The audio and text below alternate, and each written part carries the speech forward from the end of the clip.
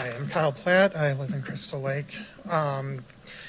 It's come to my attention that there's been some closed-door meetings with members or employees of the county with ISPs and other incumbent providers that are looking to divvy up the grant money that is being offered by the U.S. government with our Build Back Better program.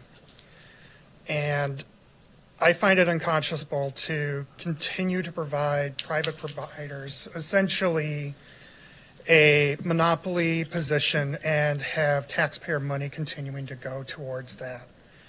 They have had 3 decades to be able to build out better infrastructure, serve and support the entirety of the community, and instead they choose to only take the most populous, most profitable areas and provide them with service. Everybody else can use their cell phone for all they care, and we all know how well that ends up working. It's time that we take that money that's being offered and treat internet like the same service that we have 100 years ago with electricity. It needs to be provided to every member of the community, not just the ones that live in our larger towns. The amount of internet infrastructure is becoming more and more important and critical to everybody. It's what allowed the majority of people to continue to work from home during the COVID pandemic and accomplish the record profits for the companies that they also work for. The requirement to have the upload and download speeds has changed significantly.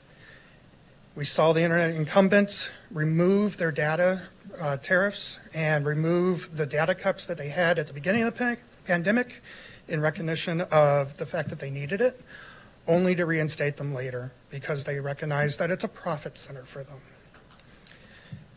We need to start providing a better option to our citizens and to our fellow members. Community internet is our way towards this, and with these grants that are now starting to become available, we have this opportunity. We should not be picking any incumbent.